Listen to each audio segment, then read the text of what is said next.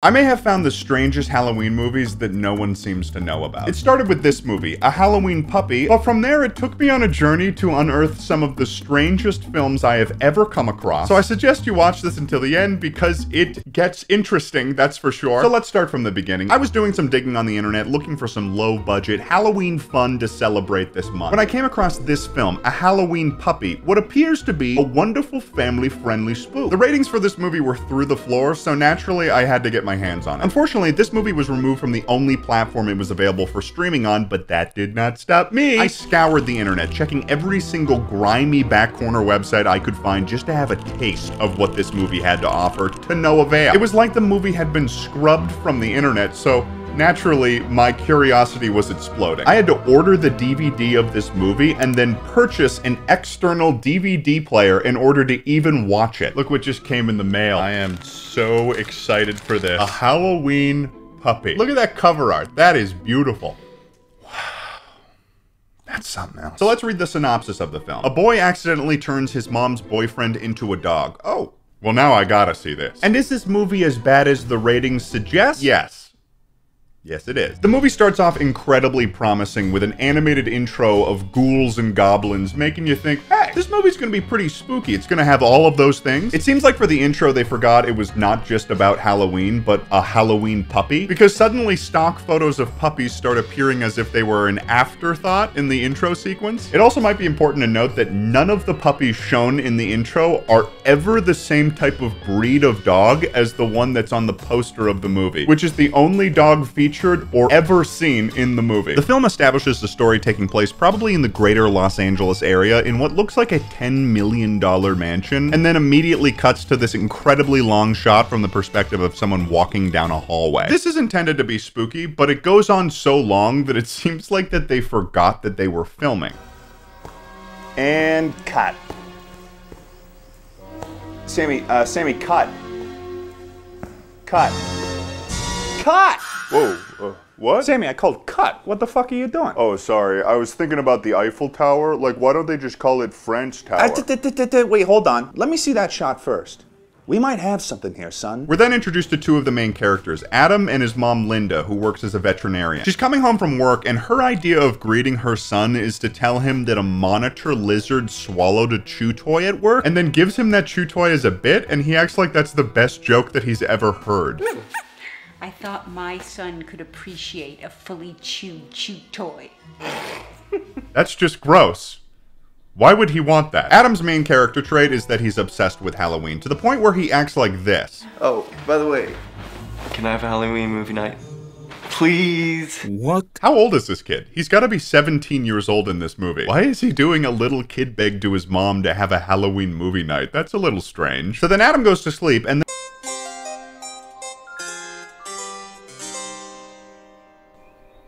what?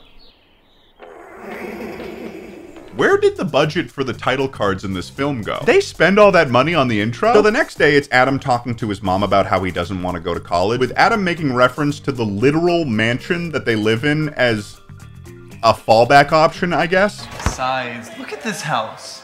We live like kings. And then his mom gives the weirdest explanation for why they're living in this mansion. No, we live like people who got a great deal on a short-term rental because a formerly sick Pekingese had a very grateful owner who also just happened to be a real estate agent. That sounds less like a real reason and more like an alibi. Linda, what happened to the previous owners? What did you do to them, Linda? They spend time talking about one of the central plots of the movie, which is Linda's boyfriend, Ted, being very predictable, and Linda feels as though she's in a cycle where every time they hang out, they're just doing the same thing and their relationship is going nowhere. This whole conversation happens when they are this close to each other. That is like 2 feet. If my mom got that close to me in a conversation, I would be like, whoa, what, am I in trouble? Adam has all of these plans for how he wants to spend Halloween because it's his favorite holiday, and he wants to be able to use his mom's car for Halloween night. His mom responds with this. It's Halloween, okay? You're gonna be in ghost, ghoul, movie overload, okay? Google-eyed, let's see. Driving on two wheels, dreaming up new monsters. Absolutely not. I'm driving. You're telling me that this kid has such a significant Halloween addiction that he's unable to operate a motor vehicle? This has become a disability for him? That's worrisome, to say the least. We're then introduced to Ted, played by Eric Roberts, who was also this guy in The Dark Knight. I just thought I would mention that. And he comes in with a box of donuts, but he weirdly does not eat a single donut and instead is just licking the frosting from the inside of the box. Sir, stop, sir. Linda then tries to talk to Ted about improving their relationship before he goes to work, but he is a weird, clueless man. And then he leaves for work and Linda's like, sick. Later on, Adam is setting up the Halloween decorations, which feels a little late in the game given the fact that it's the day before Halloween. And we're introduced to the classic and literal girl next door, Molly. She comes out of the woods, nobody knows from where, and she's here to show Adam a spooky book. Look at this. It looks cool. Kind of like the Necronomicon. What? I had the same reaction, Molly. The Necronomicon? He's talking about the Necronomicon, which is a fictitious ancient book of the dead. If he is talking about what I think he is and just saying it wrong, that makes his reaction here even funnier. The Never mind, I'll just show you the movies. You know, you seem so smart. And then you're so not smart about the things that matter. You're such a fucking dick. You don't even know how to say it, dude. Cauldrons, plants, animals. This is like some medieval witch's spellbook. I mean, I guess. It looks like a Bible from a burnt-down Motel 6, but I suppose ancient spellbook is also an appropriate takeaway. This entire scene, and really the whole movie, kind of gives off Spanish class videos from middle school vibe. No sé por qué hicieron esta la película. I used Google Translate for that. I don't know where we're going to get what looks like the horn of a unicorn. Most of that stuff has modern equivalents. How do you know that? I'm just interested in it, that's all. No big deal. There's a slight hint that Molly knows how to do magic, and then Molly goes inside to say hi to Linda, and they sit on this shot of the spell book for very long. Almost as if to say, book important. Book part of story. So Linda vents to Molly about how she's got some personal issues in her life going on, as they stand once again way too close to each other. And Molly suggests that Linda could use her parents' cabin to have like a getaway weekend. To which Linda responds with this. Yeah, I've got some personal stuff going on, and I think going away for the weekend would be the perfect way to take care of it one way or another. Why'd you say it like that? How did Linda manage to make an innocent conversation seem suspicious with that one line? She decides that the perfect time to go on this trip would be tomorrow. You know, Halloween, her son's favorite holiday. Surely he'll be fine with that. And then she leaves to go call Molly's parents. We're then introduced to what I suppose are the main antagonists of the film, Nikki and Chad. They're Adam's neighbors, and they've basically come over to bully him and take Adam's Halloween supplies for their haunted house. Halloween, huh? I like Halloween. I like seeing little kids scream. This guy is gonna be in jail by 20 if he keeps saying shit like that. We're making a haunted house. It's gonna be at our place. Oh, neat. Yeah, it's gonna be the scariest thing you've ever seen. I don't know. I've been in the haunted hayride. Or the haunted hotel down... No way. Ours is gonna be scariest. It's gonna be in our garage. It'll be totally scary.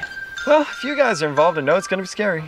Yeah. This is a really weird conversation. It's like half bullying and half small talk. What is happening here? It seems like Adam is less intimidated by them as he is uncomfortable around them. Also, everybody in this movie refers to these two as the twins, and they all say it in the same exact tone. The twins. Oh no. The twins. Oh, the twins. What are these guys, like Tweedledee and Tweedledum? Linda comes outside and tries to stop them from stealing from them, but then they just ignore her completely and steal the box. Also, that box has to be like 10 pounds. Why are they carrying it together? So later on, Linda fills in Adam with her plan to go to this cabin with Ted the next day, and weirdly asks Adam to come with her. You know, on Halloween. And by now you mean in November, right? Not on Halloween, my favorite day of the year. What a terrible mom. Also, why does Adam even need to be there? He's not involved in their relationship problem. And she gives the strangest justification for doing it on a whim. Okay, look, I know it's a really big day for you, but I'll make it up to you, Adam. I mean, you are man enough to know that you have to, take care of things come like on this now. right away. Adam eventually agrees and then proceeds to complain to Molly about it, who ends up also agreeing to come on the trip. And then Adam goes on another tangent about how much he likes Halloween. I like going to Mr. Flyswatter's haunted garage and seeing what new creatures he's dreamed up this season.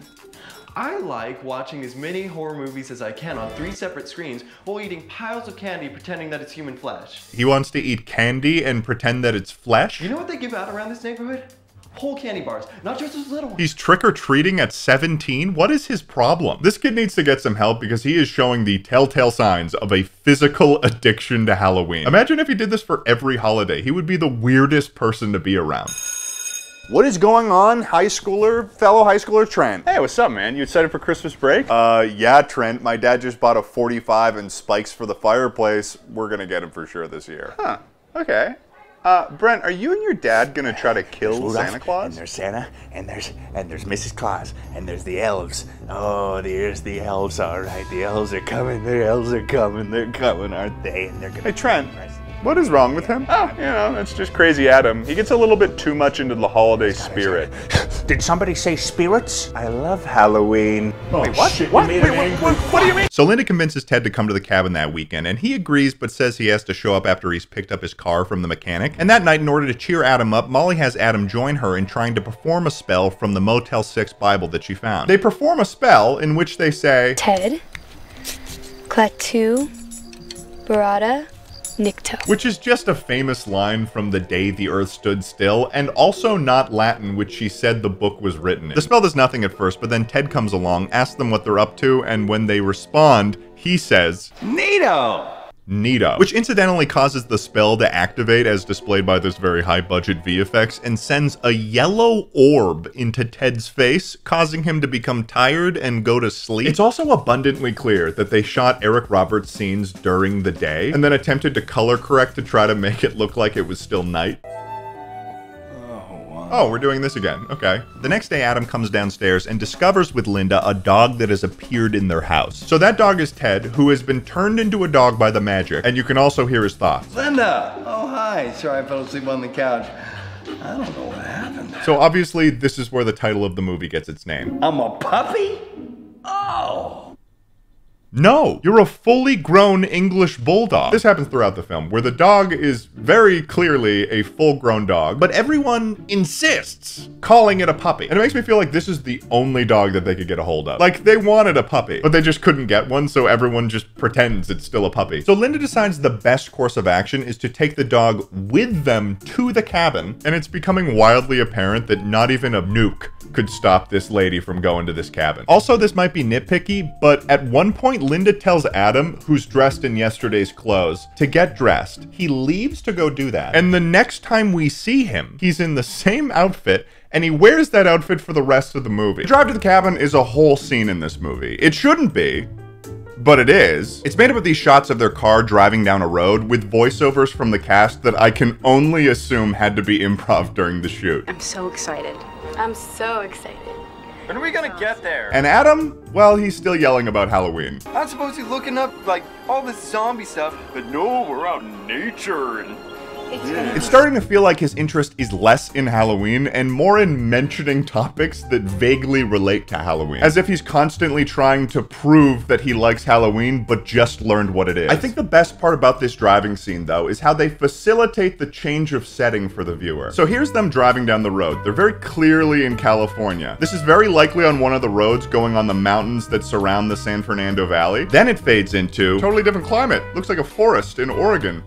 This cabin is far away. Then it fades into, oh, they're still driving in California. Maybe that was like a memory or something. Then it fades into, okay, so this is a very far away cabin. They end the drive in the same climate they started in. Either way, Crazy Adam, Magic Molly, Dog Ted, and Psycho Linda have reached the cabin. Molly brings Adam to visit, I think, her family friend who happens to live nearby this cabin and is also a witch. This is my friend Adam. Hello, Adam. You seem dubious. No, ma'am. These are like AI conversations given form. In her clairvoyant nature, she knows that Molly and Adam performed a spell and wants to help them figure out what it is that they did. So they bring the witch lady the book, and she says that it's a very powerful spell book and that you'd need extensive magical training in order to even attempt to perform a spell. But then 2 seconds later is like, oh, Ted turned into a dog because he said Neato. You didn't say Nikto? No, I didn't. See, we couldn't have transformed anyone. Perhaps, as long as no one said Nito. Wait, what? Neato. My favorite part of this scene, though, is when she mentions the significance of the spell being done on Halloween, and Adam responds this way. So, if I had done the spell on St. Patty's Day, I'd have a pot of gold right now. Come on, man. The whole time you've been obsessed with the holiday, but the moment someone else places significance on it, he's like, I don't understand why this would be a big deal. You're telling me that we turned my mom's boyfriend into a Halloween puppy? Oh, I'm so grounded. He said the thing. That's the title of the movie. Is that what we're doing now? Just placing the name of the holiday in front of things that happen close to them? It turns out the solution is that they have to say the spell backwards at the place that it was cast in order for Ted to turn back into a human again, which is just like the undo button of spell books, I guess. As they're leaving, though, Adam asks the witch for proof that she's a witch so he knows that he can trust her, and she does this.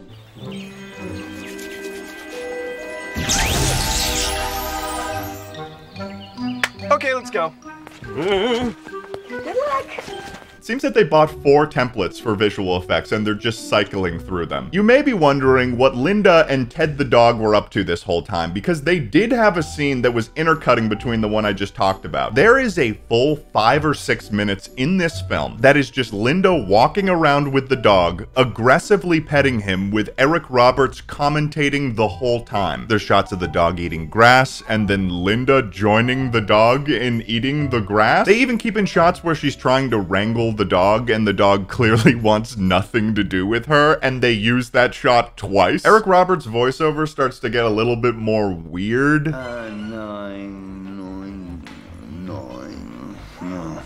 it's really the simple things. I'm tired. Basically, after this, Adam and Molly return back to the cabin and they make up some bullshit reason why they need to go back to LA. So they drive back to LA, are about to do the spell, but whoopsie fucking do, the twins stole the spell so they could have it for their haunted house. Then the only way that Molly and Adam can get the book back is that they have to go through the twins' haunted house. Perfect. We were just looking for you. These two need to be in jail. The haunted house that the twins made looks like they're just getting their garage painted or something. Like, this is the climax. This is the haunted house that we've been hearing so much about. Are you okay? I'm starting to think that Adam doesn't actually like Halloween, if that is something that Molly needed to check in with him about. He's getting scared when a prop bat the size of a baseball falls in front of him. So they finally reach where the book is and they get ambushed by the twins. So we're just like, we're gonna beat you up. That's the entirety of our plan here. Oh, listen to you, big boy. So here's what you're gonna do. You're gonna lay down on our altar and be our victim for the week. Do these guys have a fetish for crime? Plus, they're doing a haunted house, and one of them is dressed as a cowboy. The least scary option for a Halloween costume. That's just a man that lived in Texas in 1912. Yeah, we're gonna kill you over and over again all night and spray you with fake blood and guts and stuff. What's going on here? What's happening? Either way, in the craziest twist of events in this movie, Molly decides in this moment to reveal the fact that she can use magic. She does like a Naruto jutsu and then creates another yellow orb and scares the twins away. I'm starting to think that the only magic that people can use in this universe comes in the form of yellow orbs. In the end, Molly and Adam reverse the spell, Ted turns back into a human, makes up with Linda and promises to improve their relationship. The twins apologize for being criminals, and finally, Adam and Molly get a Halloween smooch. Terrible movie, but that's not where my story ends. So I initially thought I might want to do a double feature presentation for this video where I find another terrible Halloween movie. So I started looking at the suggested movies that were from the same director. I found this movie called 666 Teen Warlock. I was like, yes, this seems like it's gonna be incredible. But this is when my search for low-budget Halloween movies took an interesting turn. Here's the synopsis of the film. A witch informs a teen that he'll become a warlock on his 18th birthday. Okay, very cool premise. Sounds like it's gonna be maybe a Harry Potter or Percy Jackson type scenario. All right. The intro to this movie is also wild.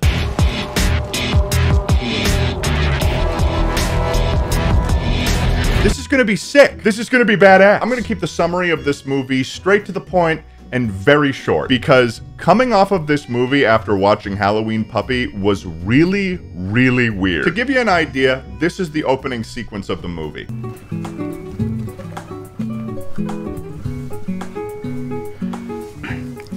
Hey Candace, I'm Larry. I go to this school too. Is Candace long for candy? Because you look good enough to eat. Okay.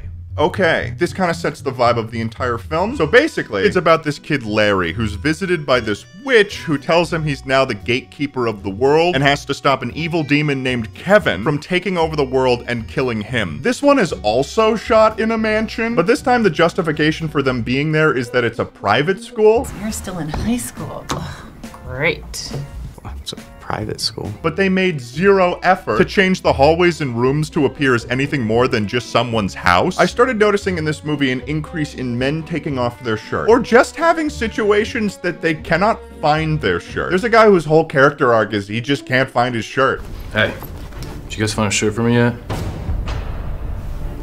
Guess not. Oh, I'm so confused. I just came down here to get a shirt. He just can't find his fucking shirt. By the end of the movie, not a single man is wearing a shirt, and they have seemingly no intention to put one on. There's also the headmaster of the private school who at one point goes on this, like, misogynistic rant. As a young man like you can be taught, improved. But the same can't be said for the opposite sex. They're, mischievous creatures, illogical, and they don't listen to authority. There's Kevin the demon that the main character is fighting, and you can tell he's a demon because he's got a big-ass fucking horn in the center of his forehead. And the only real power that the character uses in this film is the ability to command people to do what he wants them to do with his mind. Okay, alright, something's going on here. The actual teen warlock part is 30 minutes long. And then there's an additional hour of these 3 women that are in a theater watching other B movies with men with their shirt off. What relation did that have to the original movie? So I thought, okay, the main substance of that movie was pretty short, but it was funny. It was weird. Although I should probably find another movie to talk about and make it kind of like a trio of sorts. So I decided to order the DVD of this movie from the same director, David Control. It's called 3 Witches, and I'm like, okay, doesn't seem like anything could be off here. Probably just gonna get the classic campy B-tier movie horror. It showed up in the mail, and I looked at the cover art and I said, oh, this cover art looks different than what I had ordered in the mail. 7 shirtless men have been added to the cover. So this is when I realized something was going on here. So I went to the director's IMDb page. David Control's filmography is made up of pretty much softcore, you know, softcore. I'm not gonna say it because I don't want to get demonetized, so for this reason, I'm gonna refer to it as lightly creamed corn. A lot of his movies are lightly creamed corn. However, in the marketing for these movies, they don't really say that that's what you're getting. The posters, the log lines, everything makes it appear as if you're gonna see a classic horror B movie. I didn't realize until I was actually watching them that they were not totally that thing. Then when I looked at David's earlier work, it started to make a lot of sense. Wicked Stepbrother, Frankenqueen, Nightmare Mansion, Boy Crazies, Bigfoot Island, Voodoo Academy. Are you noticing a trend here? But nothing would prepare me for the monster of a title that is Bigfoot versus D.B. Cooper. Oh my god. There's no way this could be lightly creamed corn, could it? This is a screenshot from the movie. Great. Which is a shame because seeing a mysterious man that hijacked an airplane in the 1970s go toe-to-toe with Bigfoot is a concept I would pay blockbuster money to see. There's also an implication in the title that they're of the same power level, like this is a match that we've been waiting years to see. When did they become rivals? Was it before or after D.B. Cooper hijacked the plane? Did Bigfoot have a flight to catch and D.B. Cooper ruined his holiday plans? Bigfoot goes toe-to-toe with his ultimate rival, the guy that stole a plane, causing him to miss Thanksgiving dinner with his dear mother,